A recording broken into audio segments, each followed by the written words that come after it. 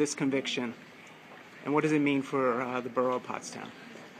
Well, I think one of the things I said in my closing argument is that they were clearly victims of these defendants and their cohorts for a really horrible period of time at the end of 2014 and the beginning of 2015.